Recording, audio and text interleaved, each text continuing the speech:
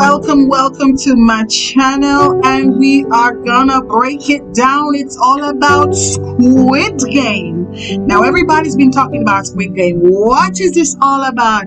What is this hype about Squid Game? Now here are some things that we're gonna share with you about Squid Game that maybe you never even knew about. Originally it was supposed to be called something else.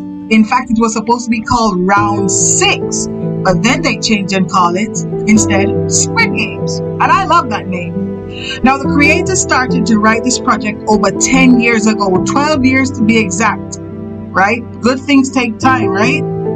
It was supposed to be a movie and not a series, but Netflix said otherwise, right? There were clues all over the place about what the next game was gonna be like. Alright?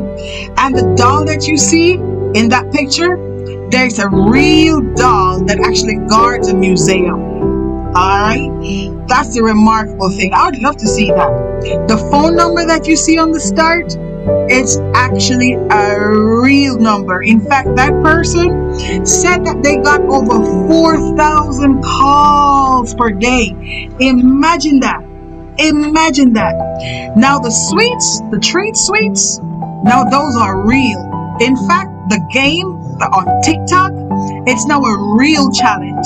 You can make them. It's called the Dalgona candy, and it's a big challenge on TikTok. Overall, I'm in love. I've watched this series about 3 times already, and each time I'm looking for clues. It was at first a bit startling with the killings and all of that, but then I got over that and then kind of read more and learned more. If you want to follow up some more videos that's going on right now, you can look on Netflix for Alice in Borderland. Thank you for watching. Subscribe to my channel and press the like button. Thank you.